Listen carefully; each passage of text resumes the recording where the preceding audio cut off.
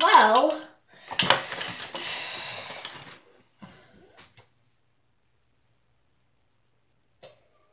can we all just agree that this film sucked?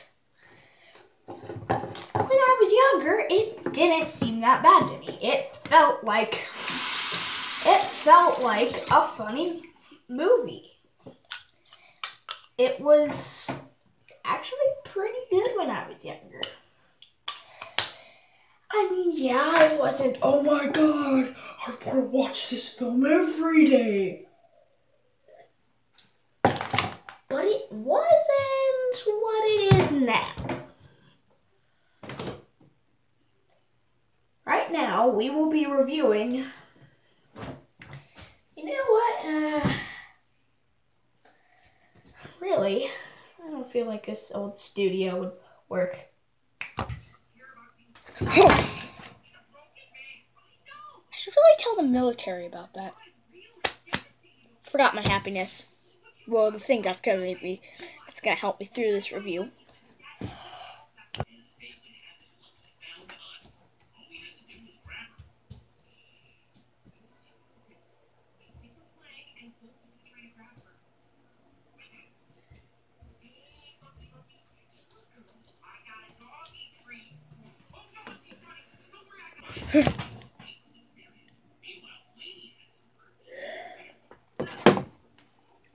So yes, Scooby-Doo. You know what, actually, I think I'm gonna go backwards. Wonder why? Because, well, I want to see how they met. Scooby-Doo the Mystery Begins. Their second mystery, well, their mystery. And then, of course, the one I was supposed to review, but I'm finally out of it. But I'm still gonna have to read it.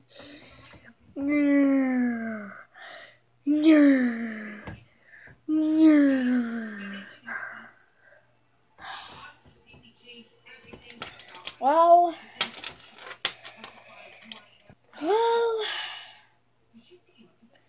this film is no masterpiece. Just like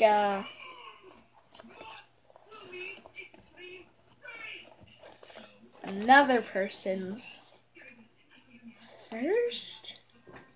I'm calling this the first film, but another popular icon's first film. If that first stands for third, then I'm correct. So yes, this one is no masterpiece. But it's not anything like the original. This one at least has a few moments that was like, did that really just happen?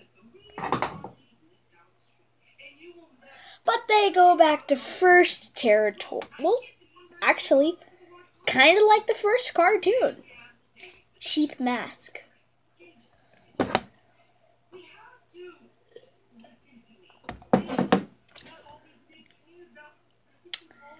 Yeah, cheap masks, like. And yes, I can't say I hate without you, there's no reason for my to be. That song is actually pretty good, and like I listened to it. But for every film to be good or TV show, there has to be bad elements. Well, let's just say this film does not disappoint. For one, Scooby-Doo's design. Though he does look a lot like the cartoon, there are a lot of Mama Wet My Pants scenes. Considering a lot of animation errors. And as much as I love the song, some of them do take place in the scene that has "Without you, there's no reason for my story." You and I. That's what it's called, You and I.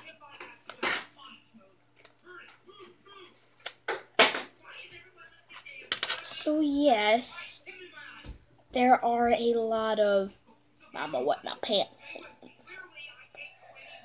So let's just move on to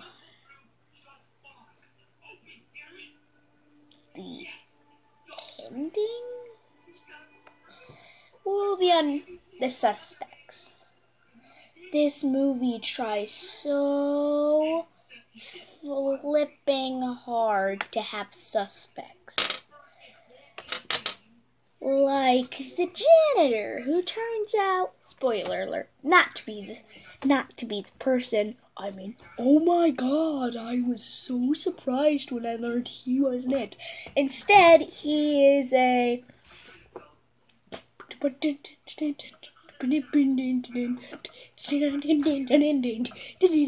dancer.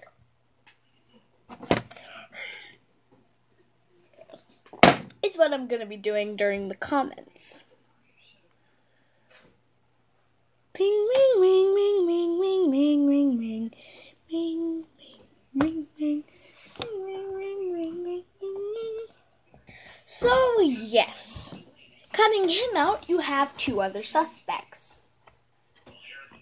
And one day, did they even try? Did they even try to make this character the least bit nice? I mean, yes, at the ending, it's the principal, but the other suspect, I don't know what he is, but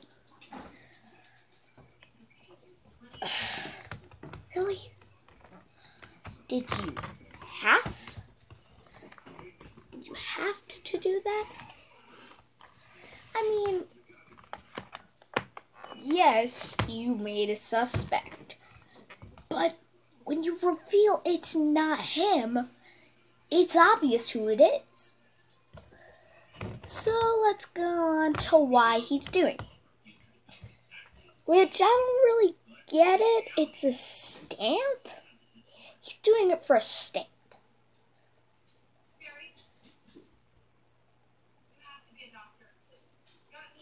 Are you mother flipping kidding me? A stamp. But it's no ordinary stamp, it's a rare stamp. That doesn't change the fact that it's a flippin' stamp. You blew a hole into your school, your own school, just to get a flipping stamp? Are you mad? But there is a very weird scene. The Fred and Velma scene. Are they a thing now? Let me look that up.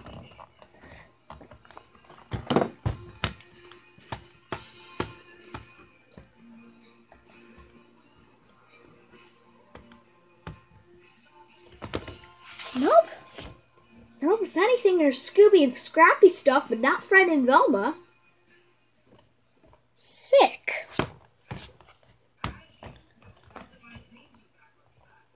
I'm gonna need therapy after this, aren't I? Well, before I go into therapy, I'd like to finish this review. Oh, you wanna be in my review, tattoo? Come here. Come here, buddy. Come here. You Scooby? You Scooby-Doo? Scooby-Dooby-Doo. Tattoo. Need some help from you now. Go ahead. You can go now. Or do you want to be in the review? Wake me up, and I can't wake up. Wake me up and save me. Okay, there you go. So, yes.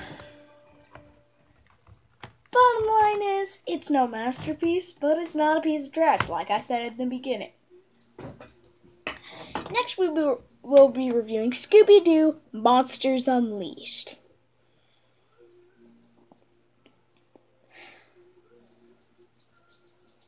I don't want to do that first film.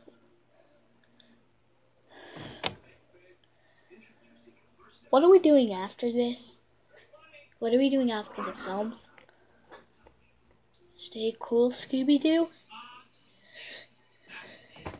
You mother!